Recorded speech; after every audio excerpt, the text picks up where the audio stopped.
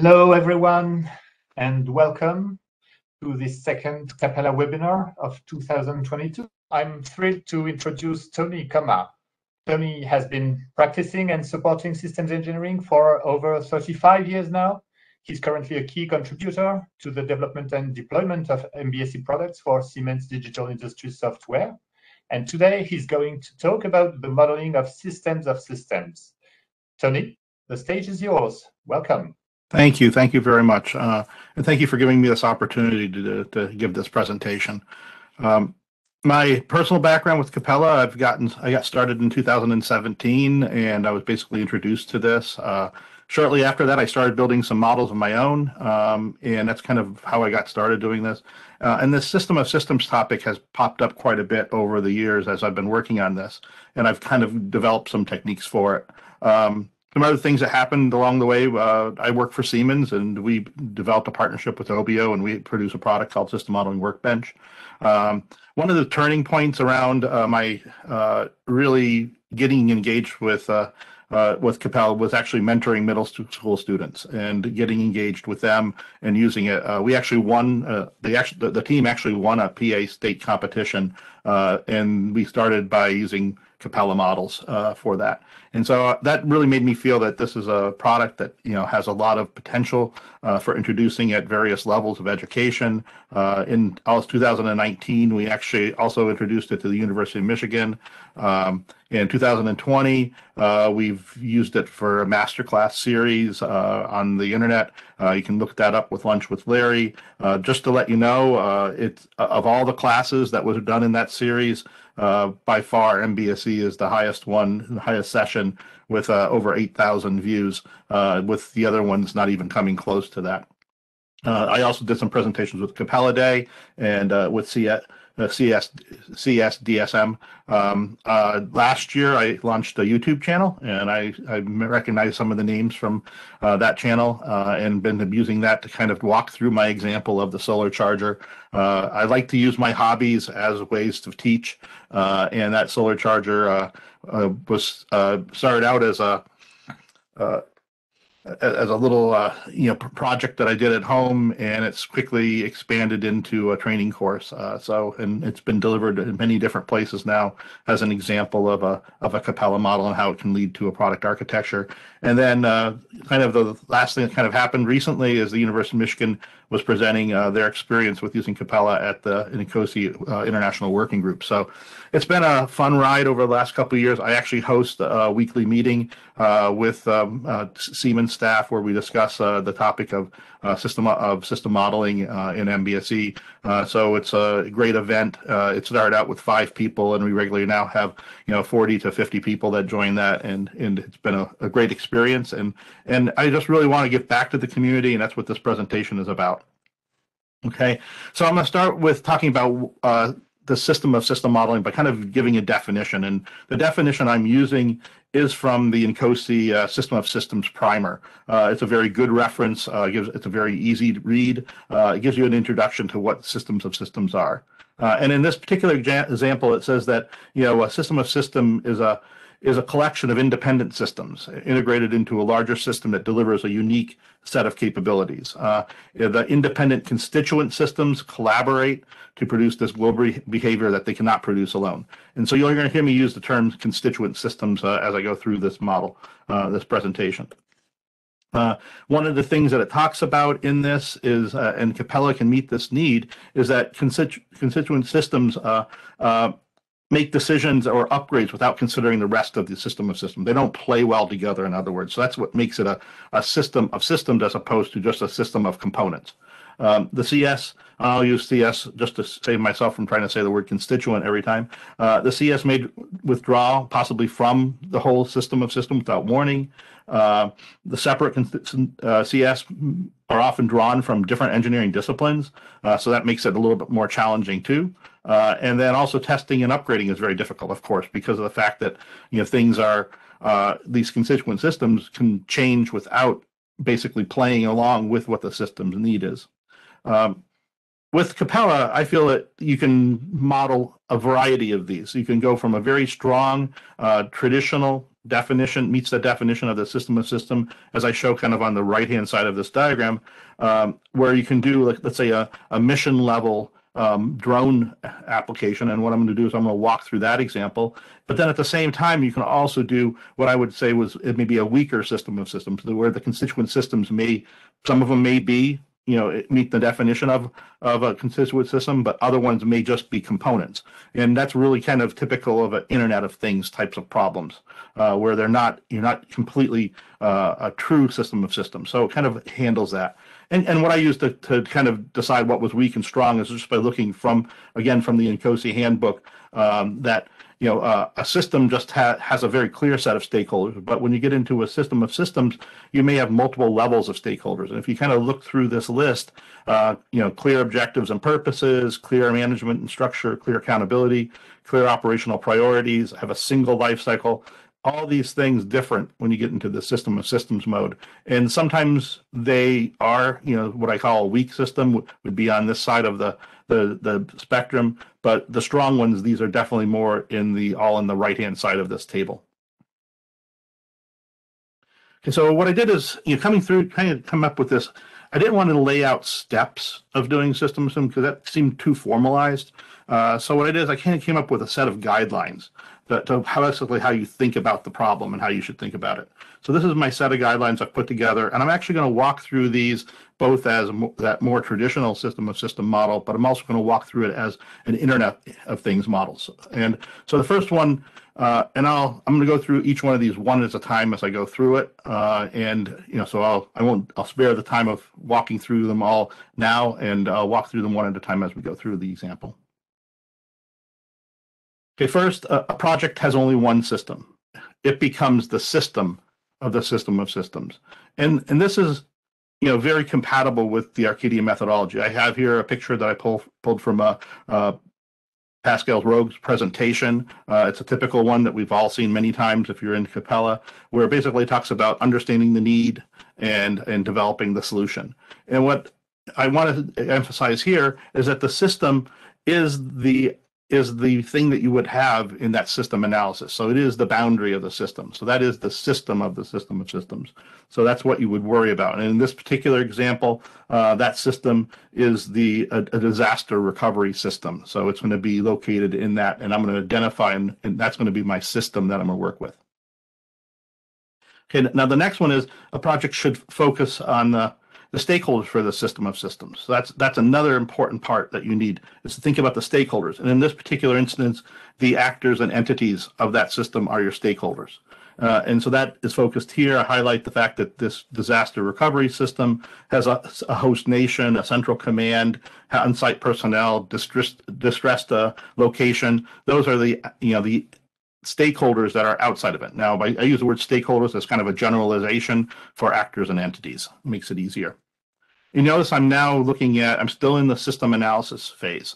So now I'm going to jump over to the next screenshot. So the system may be composed of constituent systems and or components. And I use the word, I have the little wishy-washy and or components because, again, I'm trying to address this for building Internet of Things example also. And so in that case, now we actually move to the logical architecture and basically showing how the system basically would be built. So in this sense, I'm using for the constituent systems, I'm going to be using the logical architecture and the physical architecture to represent those. Notice that I'm not using operational analysis at all. I'm basically using the system analysis and the logical and physical architectures to represent the system analysis to represent the system, and the logical and physical to represent the systems or the constituent systems. This is kind of where I think it's important to do that. You still should continue using operational analysis, but again, it should be focused more on the operational analysis for that system that you're working on. So you're still going to keep the focus on all the actors. You don't want to put into the operational analysis all the constituent systems if you can help. You really don't want to, because they'll just end up being part of the bigger system. The other thing that's really important is that functional chains deliver the needs of the stakeholders across the constituent systems and components. So this is building upon the work of Stéphane Bonnet, Jean-Luc, and Juan Neves. These are the standard functional chain capabilities, but the difference here is that the system of system capability is the capability that you're talking about, and the components that we're now talking about are really the constituent systems. So what I'm going to do now is I'm going to walk through an example of basically going from operational analysis to system analysis to logical architecture, kind of show, take a little pause from going through the guidelines to kind of show how that connection of that functional chain would work. So I'm going to go from this, I'm going to do this disaster protection. I'm going to walk through and I'm going to show at each one kind of the operational process, and then I'm going to show the functional chains through the system analysis, logical, and physical.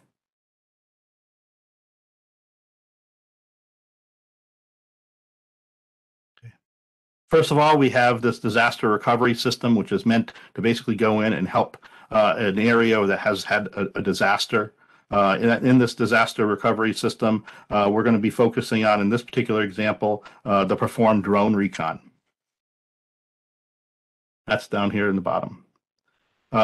This performed recon, and I'm going to take since my timing is good here, I'm going to take a quick shot. I'm going to go over, I'm going to actually do this live. So I'm going to show you that, we have the operational analysis. I'm going to bring that up. So here's the operational analysis view again. And you can see here in this view, here's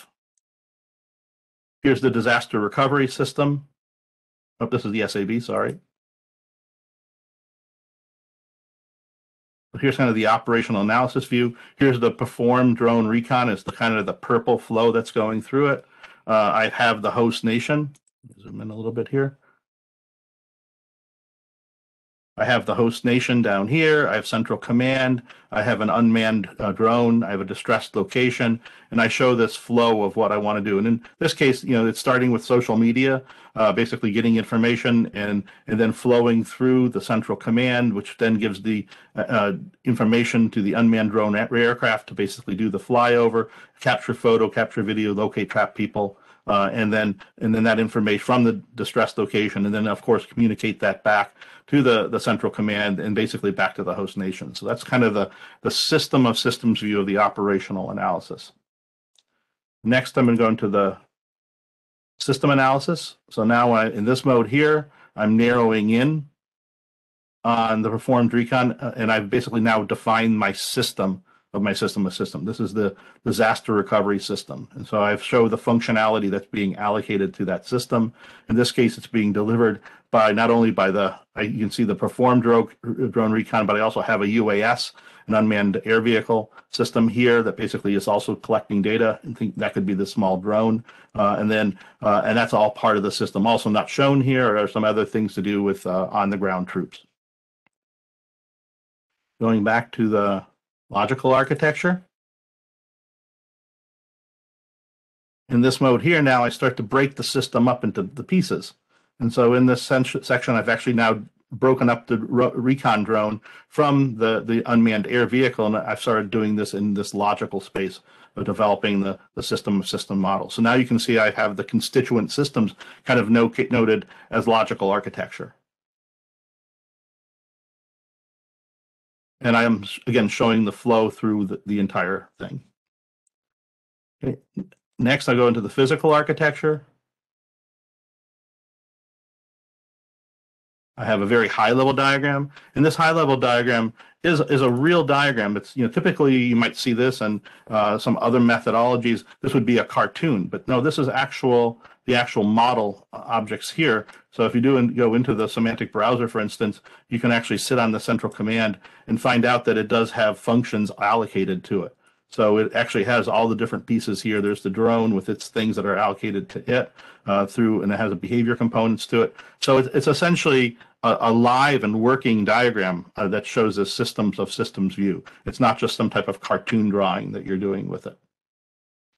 Going over to a more detailed view of it. Here's a more detailed view.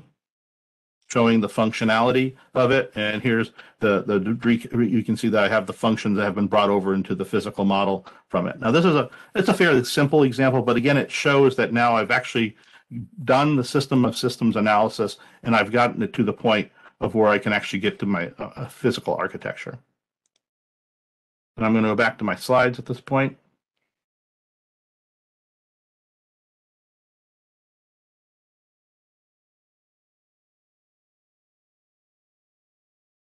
And so the next guideline I have, though, is really comes into this, is kind of brings it together, is that a system of systems will result in a set of Capella projects, not just one.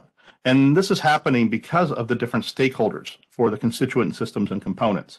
So this is really, and what I'm doing here is I actually have a representation of a set of models that I've now developed. So we were just looking at this one right here, the disaster recovery model here.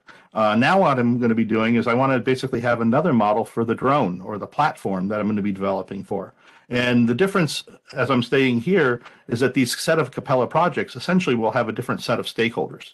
So in this case here, the disaster recovery system may have some humanitarian relief command. That's basically the major stakeholder for it. Here, if I had, let's say, a same drone platform being used for a different purpose, it might be an armed services. In this case here, I have a drone platform. That's the aircraft OEM. And then, of course, the drone platform is decomposed into its own systems, aircraft systems. So an example might be the OEM payload supplier or the OEM airframe. And then also it could go down to even equipment. So now I'm building this set of models. And this is pretty common when you're doing systems of systems, because you really want to focus on what's the functionality that you need at this level here, not the functionality of everything from below. I mean, you don't want to have one big model that has a FLIR in it up here at this level. First of all, it'd be huge. You'd have many, many people working in it, which would make it challenge, but also it would never be stable. It would always be changing. You know, you basically, by doing this hierarchy of models, you can create a lot more stability. So the reasons why I'm doing this, again, summarizing the constituent systems, the stakeholders may be different than each system. The systems also may have different life cycles, as we were kind of just saying. You know, if you have a FLIR that's changing because of some component changes, you don't want to be stopping and trying to interact with it when it's located inside of a system of system model. The other thing is intellectual property. The person who's working at this level here or at the drone level here may have intellectual property. They don't want to expose to everyone else down below. They only want to expose it to the people that have essentially the need to know. And likewise, there's intellectual property issues at the lower level of the problem. The person who develops the FLIR may have technology that they don't want to expose to everybody up here. So we want to be able to do that. And by separating the information into these different levels, we can actually protect that intellectual property rights. And also, this works well into the description here of the system of systems, is that when you get to the system of systems, you just naturally have these different actors that are engaged in this. Now, the cool thing about Capella is it provides support for this. If you go back to the SE System Engineering Book of Knowledge, let's say from INCOSE, you'll end up finding out there's a technique or an approach called recursion that's talked about for developing systems. And that's essentially, so you're able to get to, let's say, down to a physical architecture, and then you kind of recursively go into the same process again. Well, this is exactly what you can do with Capella by using the system to subsystem transition capability.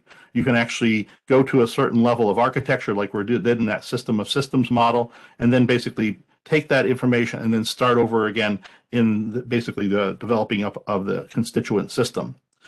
System of system models, and you'll see an example of this, an excellent example in Jim Daly's presentation that he did from 2019 on decomposing an ultrafan engine. So it's an excellent another example of the system of system transition. How this is supported as an add-on to Capella. It's built into our Siemens system modeling workbench. It transitions components, functions, functional chains are all transitioned when you do this. So that's very helpful. As you saw in my system of system example, I was using a functional chain to kind of highlight the flow through the model. Well, it actually will transition that functional chain information when you do the system-to-system transition. In our latest capability, we actually are with Siemens System Modeling Workbench, we're actually able to even transition out content so that we could carve out a portion of a model and actually take that portion of a model and make it into a SysML V2 representation. So I could not only carve out a model and basically make it ready to use in Capella, but now that model could be represented in SysML V2, an example being that FLIR. So now what I'm going to do is I'm going to go over and actually show the system of system transition. So I think it's such an interesting concept and it's very unique to Capella. What I'm showing here in my little diagram, I'm actually showing that I'm going to use a system to system transition to go from this level of the model to the drone platform. Whereas other places, I'm actually using the replica capability of bringing the models together. In this case, I'm going to basically go from the disaster recovery level, and I'm going to create content and actually carve it out and push it into an existing model. So I'm not going to even create the drone. I'm just going to assume that the drone model already exists. It's probably very rich, has a lot of content in it. So I'm going to push that content to it. So I'll watch a quick video here. So in this video, you'll see that I actually go and I select the drone model.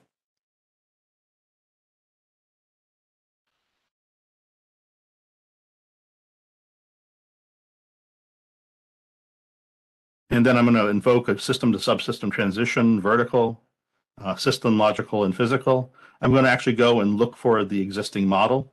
I'm going to select that existing model, and I'm going to push the content of those new functions to that model.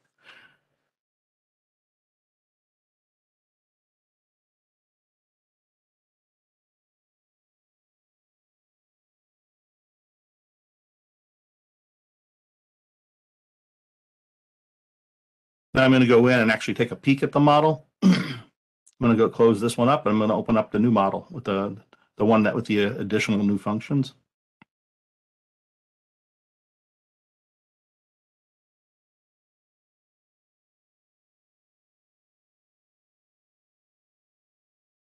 And I've pushed those functions now into the system level.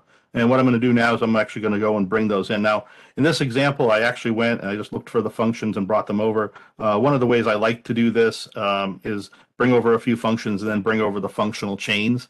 Because then if I have the functional chain brought over, I can find all the other related functions very readily. Again, when I was doing this particular example, I wasn't, leveraging the power that I have of the functional chains. And here I started bringing over the objects.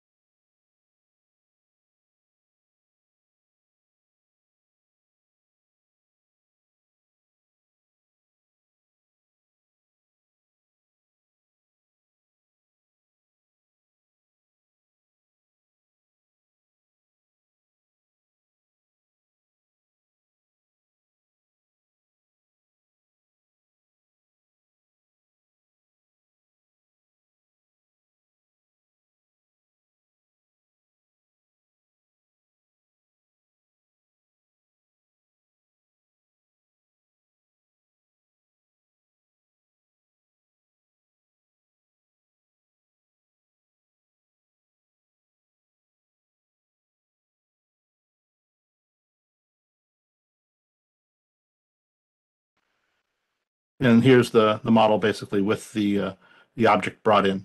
Okay. And so it shows that the flow, and here's the functional chain and brought into that system level. And then it just would continue this down into the physical space.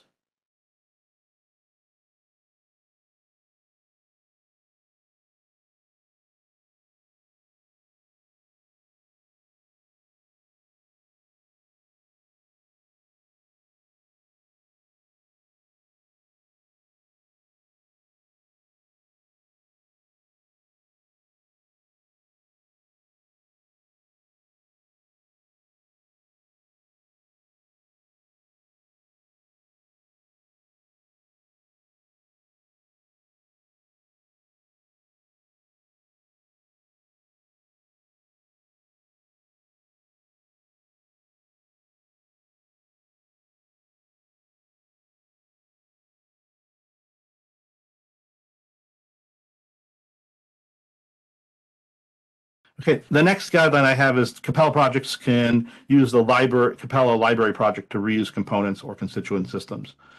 This is really important when you get to the point where you have content that you want to use. And in this particular example, what I did is I actually take the payload model here and I carve out a portion of it, or actually develop out a portion of it for the FLIR that actually supports that use case of performing the recon. And so I actually create that. And then I go to the point where I say, well, geez, I have this kind of model, and this is what I need. And this model could be transferred to the equipment supplier and saying, hey, this is what I need.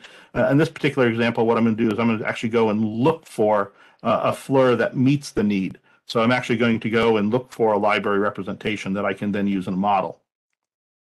I'm going to go and launch a little video that shows this. Here I'm actually in the payload system. I said this is kind of the type of, this is what I need from the FLIR. I need to capture video. What I'm going to do is I'm going to log in this case, into our Siemens product, our through Active Workspace, our Team Center product, and I'm going to go in and search for a FLIR. I'm going to go in and look for the FLIR that and I'm just basically doing a quick search, and this could be set up as a library of different components. I'm going to look for it. I'm going to browse to see if it meets my needs.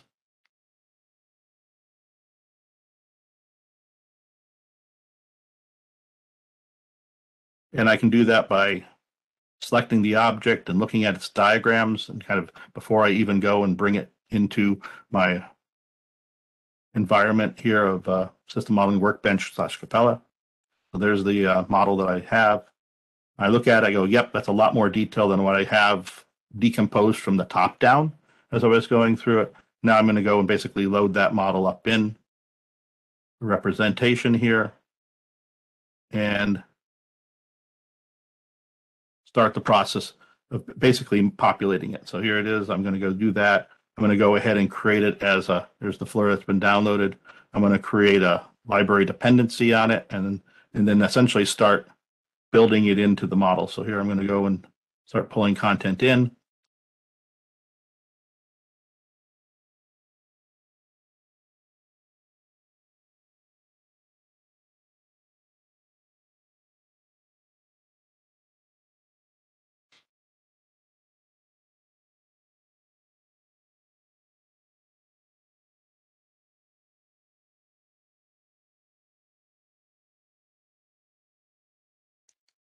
And then I just start building out the model using the replica, bringing the FLIR content in, and essentially start populating the content into the model.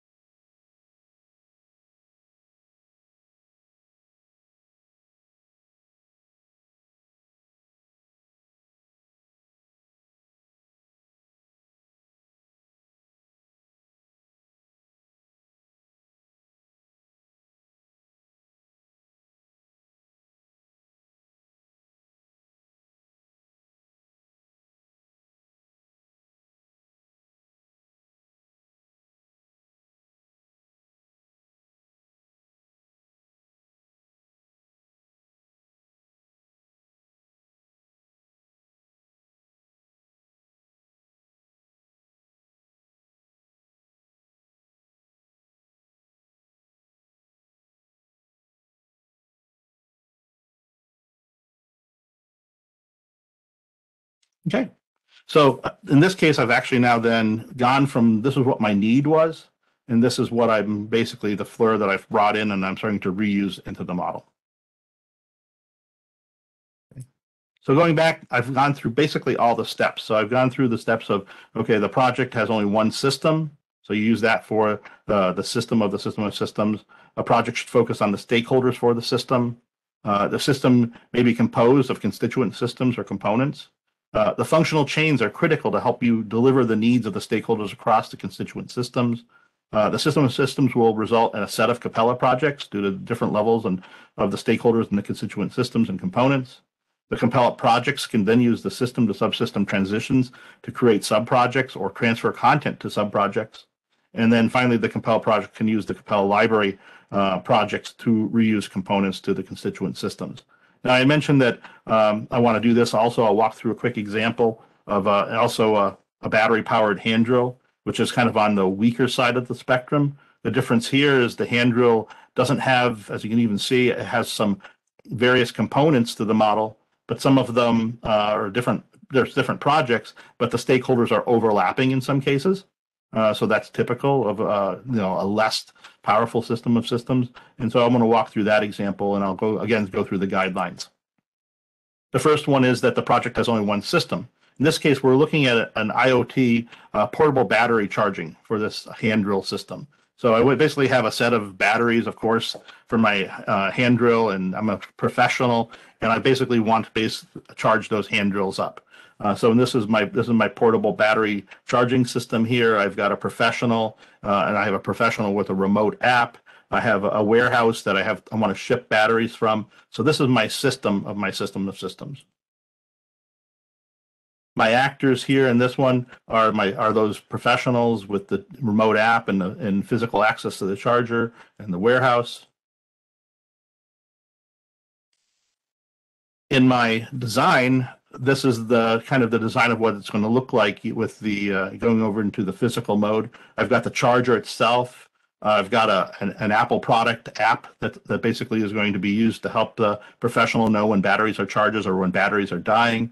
I've got a cloud server here. I've got some, I have cellular network that's communicating through Wi-Fi when it's available for the charger.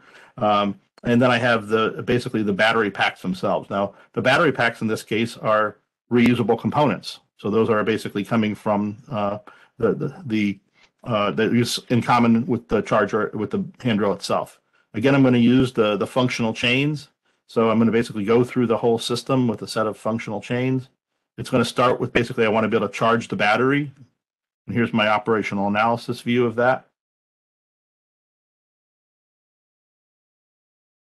And then I go into more of the operational analysis activity size, and I have the charge operation. And you can see the professional is interacting with the charger and the battery and the warehouse to ship the batteries.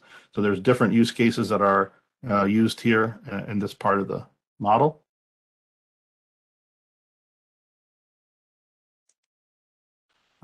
Next, the portable IoT battery charging system is the system analysis view. So it kind of shows what's in the system versus what's out of this, essentially a system of systems. Okay, and again, my timing looks good, so I'm going to jump over and we're going to look at this example in a little bit more detail.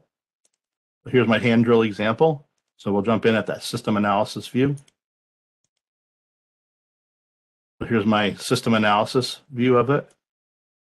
You can see again, I have all my functional chains over here of all the different things the battery charger needs to do. I'm going to go take a look at the logical architecture of it. Here's my logical view. And here I'm focused in mainly on just the charge flow. So I show that I have, I want to monitor the state of charging. The professional wants to be able to do that. I'm providing power, 110 power. The professional with remote app, as I want to provide the health of the battery charge, the state of the battery charge. In this case, I also want to accept orders and provide the option to order going on. That's from another functional chain. The cloud application itself is doing things like locating battery replacements, communicating the status. The charger itself is going to determine the life expectancy of the battery, maybe compute the percent of charge, the charge of the battery. So, as a professional, you'd want to know, well, is my battery going to die at some point? Am I near the point where I need to reorder some, knowing that I may use 2 or 3 packs a day? That's kind of what this idea of here, of what we're trying to do with this capability. Take a look at the logical architecture of that. And now we're going to go to the physical. Now, I'd like to always do a nice high-level view that kind of like this cartoon view. And I always do that. So I just kind of show the physical chargers, the cloud, and the server. And then I like to do a deeper dive, kind of showing the behavior view. So this is a behavior view with the functions mapped to it. So it kind of shows all the different pieces. And now this is really, another reason why I would do this is then at some point I might go and have this app developed. And if I'm an IoT manufacturer, a company that builds battery chargers, I may not know how to do the app.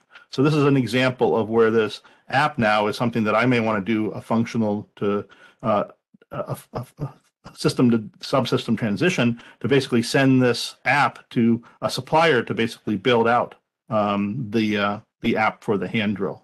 And in this case, I actually have that done here. So I already went through that activity of doing the subsystem to subsystem transition. Open that up, take a look at it. And this is what the functionality of the app. So again, I'm able to start doing the process of building the app out with the cloud server and the professional remote apps. These are now the activities that are outside of it. If I go and look at the two of them kind of together here,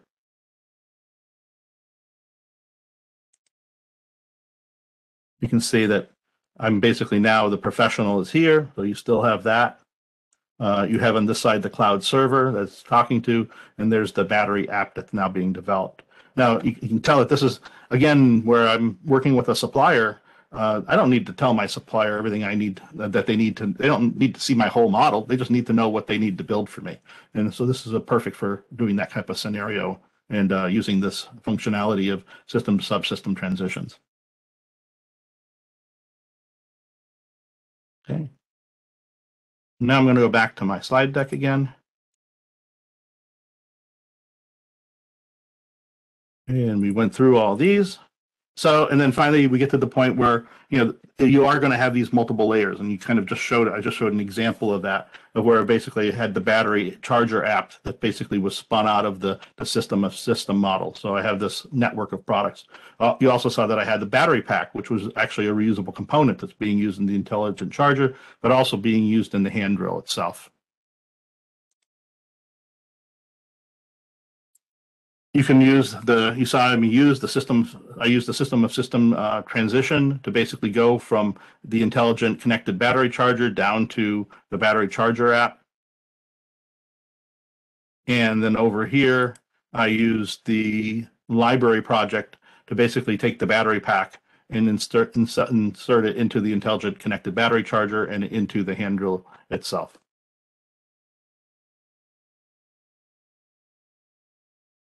Okay, so then just kind of a summary then, you saw that, basically the project has only one system. And so I focused on using the system analysis system for that one system. A project should focus on the stakeholders for that system. And so you actually start only worry about the stakeholders for the big system that you're working on. Don't get wrapped around the axle trying to worry about the needs for a battery when you're trying to do that whole level system analysis view. A system may be composed of these constituent systems or components. You saw the components being used when I was using the battery charger example. You saw here the functional chains are still incredibly important. They deliver the functionality across the level that you're working on, and the functional chains can be leveraged to at the net lower level because the functional chains do get transferred with the system to subsystem transition. So they're very important to help you know that in grouping together the functionality that you're handing off to the lower level system. The system will typically result in a set of Capella projects because of these different stakeholders that you're worried about. The Capella projects can use the system transition to create the sub-projects or pass data to sub-projects. And the Capella projects can use the Capella library project for that reusable components. So you end up with a whole set of needs. And I know many of you may know that I have a nice innovating Capella website. Training site that I use to help the Capella community. One of the things to keep an eye open for is at some point I am going to be doing an example using the Helium network. I do enjoy my hobbies, and one of my hobbies right now is setting up a Helium network using sensors. So I do have a nice little sensor here that I'm getting ready to use. So I have a nice example around a temperature probe, and I'm using that. So I'll be adding that to my presentations because, again, interesting enough, the students that I worked with 2 years ago on their prize-winning competition, they used LoRa as the technology for communicating between their devices, and now it's just taken off like crazy, especially with the introduction of the Helium network solution. And so I'll use that, and please stay tuned. I'm about to wrap up. One final thing I want to do is I want to thank the Capella community. And one of the reasons why I'm engaged in giving this presentation is I'm building my content on the shoulders of giants. I want to thank the Talis community, Stefan Bonnet, Juan Novas, Jean-Luc. Did an excellent job. Their textbooks, Jean-Luc's textbook was one of my favorites. I'd like to thank the OBO community, Etienne and Stefan, who helped mentor me early when I was learning this product. I'd like to thank Pascal Rogues for writing an incredible textbook, who helped me get through the first phases. And again, people like Jim Daly for their contribution to the Capella community in presenting these webinars.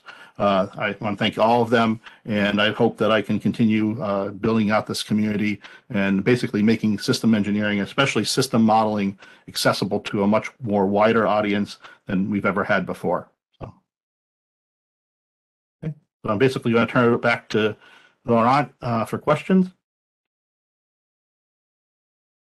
Absolutely. Thank you very much for this presentation. It was really great, I thought. So I believe there are a number of questions and a lot of interest, especially regarding the life cycle of your models when you transition from the system model to the subsystems. The first question was, how do you manage the cardinality of some subsystems? A question about, okay, you may have one or two or several drones, and particularly when this cardinality has an effect, only one drone might arise some vulnerability, for example. So do you manage the cardinality, and how? Well, you do use the rec and replica capability for that capability. So I will have, so for instance, if I had multiple sensors or multiple drones, I could have multiple replicas in the higher level model. So I would get the cardinality from that direction. And then they could differ in capabilities, eventually if you wanted to go that route. But that's how I basically have done it in the past. That I'll just keep using that thing. I think there's needs some areas of enhancement there, especially when kind of, let's say you do have kind of existing systems, maybe stitching together some of those lower level components. I'm very excited about what I'm seeing with the Python capabilities that came out in the last presentation webinar we had, because I think, again, using Python to help you do some of the activities of stitching together components to help you with that cardinality will be huge, because it does take a little bit of time putting together these systems. Okay, thank you. A few questions about the life cycle. One of them, so the first one about life cycle is, can Capella manage the multiple life cycles of each of the system and subsystems and the interaction of these life cycles? I believe that's the point of the system-subsystem transition. Yeah, and that's really the idea of splitting the models up, is because I've split the models. So I have the model of the battery, for instance, in the Internet of Things example. That battery is going to evolve at a different life cycle than, let's say, the hand drill or the charger. And basically, by having them as separate models and managed as separate models, the models can have a different life cycle, a different introduction of capabilities. You're going to find with the lower level things like a battery, technology may change. So you may be changing things inside of that device that's at a completely different life cycle than what the battery charger is at, for instance. And so that's one of the benefits of splitting the two, is that you now have them independent. And also another side benefit is that you don't have to have as many system engineers in one model. By splitting the models up like that with different levels, you can have the system model maybe only managed by 20, 30, maybe 5 or 10 people doing the system of system model. But then you may get down to that, in the other example of the aircraft, that aircraft model may have 20 people working in that one. It might be many more. And what I actually saw with some of the system of systems is that I don't need to have everything that's going on below me up in it. I just need to be pushing down the functionality that I need to support it. So if you're doing disaster recovery example and you want to scan for people that are buried, it's a totally different set of use cases than if you're going out and targeting, IEDs along a roadside. So, I don't need to know everything that the aircraft does at that system of system model to create a good level implementation. And again, those two things would evolve at different life cycles and could go through different changes. And again, functional chains based on the work that we've seen from Yuan and Jean-Luc. The functional chains at the different levels will be evolving. So you'll have things happening at the system of system level that's generating needs for the aircraft or the different aircrafts evolving at a different speed than the aircraft itself, which again might be evolving because of technology changes and things that you want to do with it. So it's great at separating the two models from that reason. Does it add complexity? Yes. And you saw me using an example of I actually was using a Capella model to represent that hierarchy. It might be a little bit of a reach, but think of the model as a behavior component, and that's what I was representing it as, and I was showing you the interfaces between the models as the system-to-system transition and the rec and app replica. But that was helpful for me to keep the mental model in mind of what the network of models were and how I'm pushing content between the two. Okay, so I think that's also probably answering some of the next questions, but I'll ask them anyway. There are two questions by Bob Shelton. Is the PA of the system of system designed before the transition to a subsystem, or will it be filled afterwards due to the PA design of its subsystems? Well, that's an excellent question. And I think, again, with constituent systems, they may pre-exist what you're building. So the physical there's no shame in going and doing the physical architect. And that's probably the biggest mental switch that you have to do, is that it's okay to go off and do the logical and physical architecture before you may have your system analysis completed, because the fact these constituent systems exist. Their interfaces exist. Their GPS, for instance, might be a constituent system that you want to throw into your model. It already exists. It's already there. The ways that you work with it are already there. Again, kind of with the cloud examples that I had with the Internet of Things, those interfaces that you're going to choose to use. Let's say whether it's some type of gateway that you're going to develop your solution on, they already exist. So you basically let yourself go ahead and model those things, realizing that you don't have to model them to 100%. Because again, you want to flow your system of systems content down. So you're really focused on, okay, I'm going to, think of them almost as constraints. I'm going to model the physical architecture. I'm going to model what the interfaces are that I have available to me for my physical architecture. And let's say an example would be, autonomous vehicle. How I'm going to communicate that autonomous vehicle, the technology already exists of how I'm going to communicate to it. Either I'm going to use 5G, or I'm going to use some type of cellular communication, or I'm going to use some type of satellite communication. That technology is kind of given. So it's okay to go ahead and model that physical architecture early. Okay, and then the next question, very logically, is how are the sub-projects synchronized when the system of system evolves? Probably a question by somebody who's not very familiar with the system to subsystem transition. And maybe the system to subsystem transition, is one aspect of it. That's the flow down. And so basically you would synchronize by driving the change that you're doing from the higher level model to the lower level model, and essentially pushing the content in. You would open up the lower level model for a change. You would basically push the content from the upper into the lower, and you would get the content now in the lower level model. And it would all be done in the sense of, I'm absorbing the change coming from the system of system model. The rep, and from bottom up, let's say the library concepts, you have the powerful concepts of rec and replicas. I like this concept a lot because it puts the burden on let's say the battery. I can basically define the components that I'm going to reuse. And I also can define the visibility of what I want to reuse. If the person above me only needs to know the interfaces that I'm working with, I don't have to expose possibly my intellectual property of how the battery works. I can just expose what they need to know. And so they would basically say, okay, here I'm going to basically create for reuse this replica element. That's what the rec term is. And then you basically give that model to them for them to basically use, by exposing the rec content. And they may not necessarily have to have the ability to see all the details of the full model.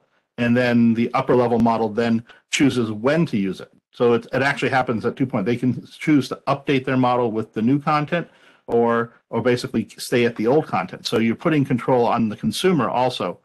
So that's a very helpful approach also, because they may not want to have the latest update from the battery until they're ready to model and incorporate that into their model of the system. So you could eventually have like a version 1 of the battery, then a version 2 of the battery that has its new updated component for reuse.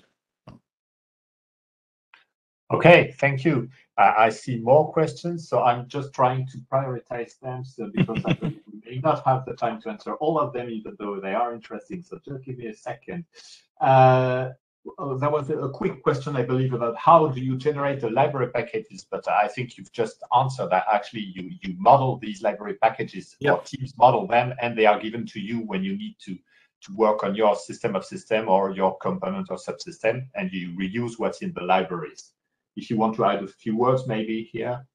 Yeah, that is right. You essentially are modeling them you model them as essentially just like you do Capella. Libraries are essentially similar to it.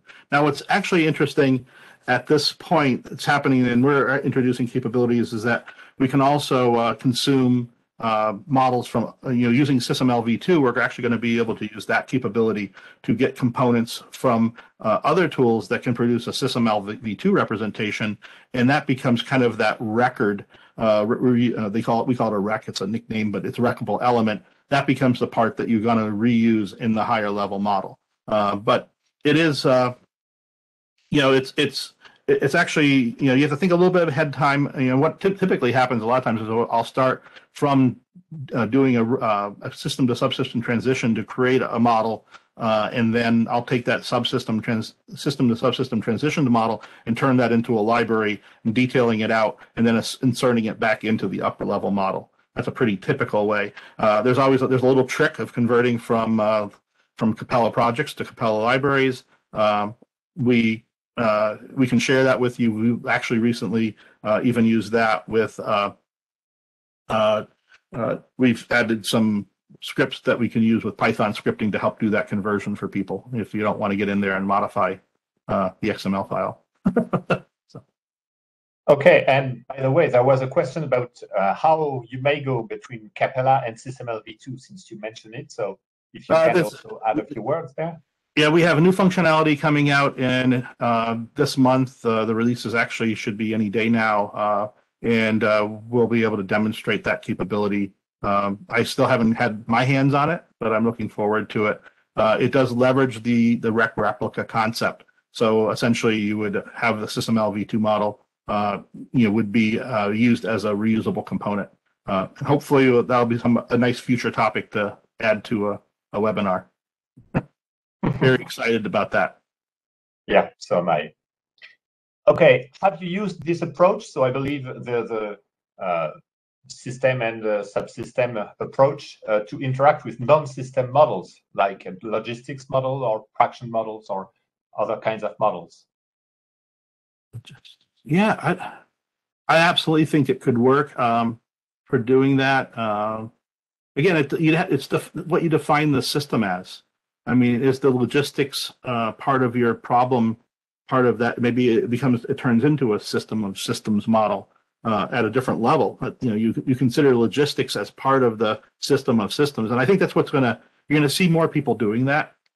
I mean, I look at companies like Nautilus. I think I'm pronouncing the name right, but it's a new aerospace company that's redesigning an entire aircraft just for logistics purposes. And the way they're designing that aircraft, I would assume that the the business model for it is much bigger than just the aircraft. I mean, if it's it's an aircraft just made for logistics, that's going to be part of the whole overall view of how to incorporate the content into it. But that's really why I think there's a huge opportunity for Capella, especially if even other languages or other modeling tools may be used for system modeling. I think there's an opportunity for Capella to be used at this higher level of system modeling. And I think with some new things coming along with the SysML V2 support, I think that it'll be easier for people to do that. Okay. There is a question about the scale of successful integration. I believe the question is, I'll read it to you. What is the scale of successful integration you have demonstrated for the system of systems as relates to architecture integration, all subsystems, functions, requirements, and systems of system transitions and libraries? Will Teamcenter or SMW or Capella enable this system of system framework for thousands of objects, and will workability suffer beyond a certain level of complexity? It will definitely enable it, and I think that's one of the things that we're trying to do with Siemens is to help the scalability problem. Because just trying to manage a couple models and even managing, like for instance, right now, if we have a model with libraries in it, when we include a model, you saw me in my example include a model of the FLIR. If that FLIR had other components that were being used, other libraries being used to build it, that would have been loaded also at the same time. So you would have gotten all the content at once. So those are the things we are really trying to worry about with our solution, is to make it scalable. And I think there's more to be done. But like, for example, this network of models, there's nothing preventing me from pushing that network of models into a tool set such as Teamcenter. I could push that content in, and I can start linking up models so that I can find other models from models. So I think there's some enhancements we can do around that type of capability, but there's a lot of functionality right now that we can leverage. The area of system to subsystem transition, I think, is an area that will continue to improve so that you can repeat the process easier of doing the system to subsystem transitions. But right now it's fairly straightforward how to do it now. You just have to know what models you want to push content to. But I think if you're going to do something on a regular basis, maybe we could figure out ways to persist that relationship so that you can just repeat the process of moving content backwards and forwards, downward, essentially. Okay. Do you use requirements viewpoints? And more precisely, can requirements traceability links be transitioned from the parent system to subsystems or to logical and physical transitions? I believe the question would be rather from a system to the subsystems. At this point, I'm not too sure what the latest release is doing as far as the requirements content being transferred down. I don't think that would be very difficult to do. Again, it would be unique to.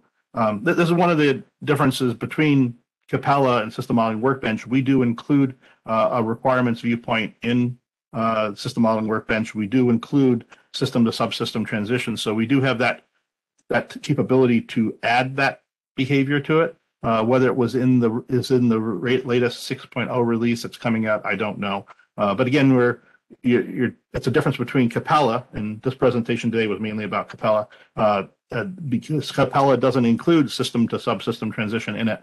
That functionality wouldn't be there. Wouldn't expect that to be built into it. That would move the requirements viewpoints across. But we can get more clarification on that. Okay, so more on that later. Okay, I believe we are almost done with the questions. So there is a question by MathWorks about what are the model analysis capabilities and do you use them? There's a capability we rely a lot on partner capabilities for doing model analysis. I mean, we do model validation and checking. This is more of a basic question of Capella. Capella does do checking to make sure the models are made to have relationships that need to be there, from the higher level system analysis models to the lower level logical models. There's lots of things built into Capella to do that. But Capella doesn't have an execution engine in it to actually execute the models. And so there are a couple Siemens has partners that we're developing to do the model execution, and you can find some of those on our websites. We also, in the Capella community itself, you'll see presentations on people that are building integrations to it. I think some of those may actually be on the Capella website of integrations that support. I think there's a presentation from DES PGM that's out there that shows an integration to basically the state machine capabilities. And right now we support integrations to Simulink using some of that capability. But we're looking at improving that. One of the things that Siemens is always about open and trying to build that relationship. We think a lot of potential. We also see a lot of potential of SysML V2 helping with that integration capability, and you'll be hearing more about that in the next couple of years. Okay, I think we can take one more minute for a last question and we'll be done. So, are you aware of the US digital engineering initiatives, and do you know if in that frame there has been some investigation about system of systems modeling with Capella? I do not know if the digital. I don't know if there's a that particular entity that you're digital engineering. I mean, ourselves, we are trying to push that as much as possible. With introducing basically Capella being used for a system of systems. I don't know of an initiative through an organization that was mentioned. The question was more specifically about the Siemens Institute of Technology. I don't know if you're Siemens Institute of Technology.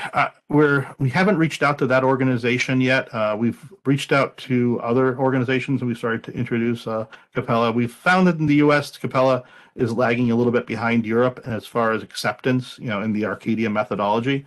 We also see with Siemens Institute has been a leader for many years at using SysML V1, and so some of the things that I've seen, seeing SysML V1, especially stuff that has come out of the System Engineering Research Center that Stevens is part of. A lot of it is around SysML V1 and the capabilities of it. But I think some of the power that you're seeing, especially the system of subsystem transition, that's leveraging the capabilities of Arcadia's rich meta model. And that rich meta model allows you to do these system to subsystem transitions that you can't do with SysML V1. And so we're kind of at a turning point where people want to embrace a rich meta model. You see SysML V2 about to be ready to be released. It's going to have that rich meta model, but SysML V1 itself, the diagrams, and there was no consistency of what the meta model was going to look like. And I appreciate the whole the Thales team and the OBO team for basically bringing Capella to light with a rich model, and because of that, we can leverage it for things like that you're seeing today in my demonstration. You can do system to subsystem transition. You can do reuse of components, and it's that rich model that's allowing that to happen. And I think now with SysML V2 coming on board, we're going to see a movement towards that in general, and I think that will help us a lot. Going to these communities that may have not embraced the multiple level models concepts before, because it really wasn't feasible with SysML V1 in the same way. Okay, so this webinar is now over. Just bear with me a few more minutes for a quick shout out. We'll have the next webinar on March the 15th, so in 1 small month, and it will be the Capella annual message by Juan Navas. So if you want to know all that's new in Capella latest version and what's coming in the next versions of Capella, that's really the webinar that you shouldn't miss. So be there or be square. And also a few words on the next training that we will be giving. Don't miss the opportunity to learn from the Capella experts. There will be a training on March from the 21st to the 28th of March. An online training program in English through 6 courses of 3.5 hours from one Monday to the next. So if you are interested, reach out to us at sales@obiosoft.ca. The information is there, so please take a screenshot if you're interested. And with that, thank you very much, Tony, for this great presentation about systems of systems, and thank you everybody for your attention. Have a nice day. Bye-bye. Thank you.